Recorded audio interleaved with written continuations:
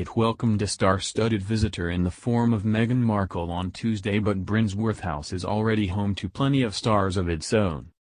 Affectionately known as the Old Pro's Paradise, the house in Twickenham is run and managed by the Royal Variety Charity and is home exclusively to ex-entertainers.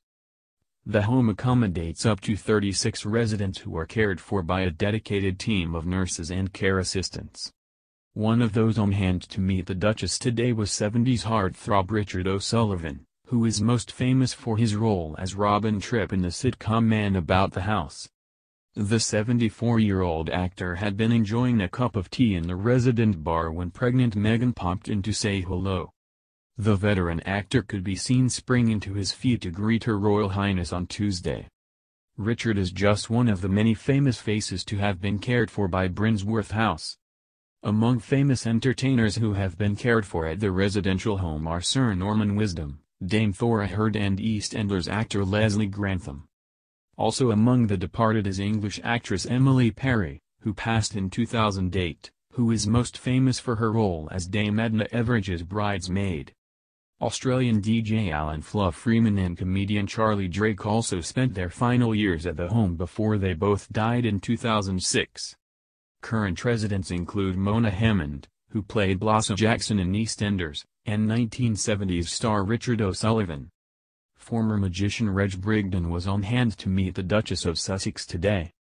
Mr. Brigden, who took up performing magic in his retirement, once performed at Prince William and Prince Harry's birthday parties.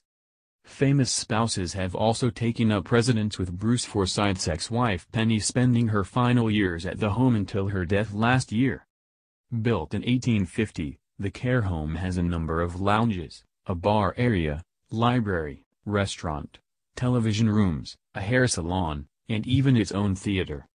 The house is decorated throughout to emphasize its theatrical lineage, representing the many retired artists and entertainers who have been supported by the Royal Variety Charity. The rooms are named after entertainers who pay a sponsorship fee to have their names painted on the doors, for example the Norman Wisdom Room. The BBC reported back in 2007 that staying at Brinsworth costs £600 per week for a residential room and £750 for nursing care, revealing that the house costs £1.25 million annually to run. Previous royal visits to Brinsworth House include Queen Elizabeth, the Queen Mother, in 1990 and the Prince of Wales in 2002.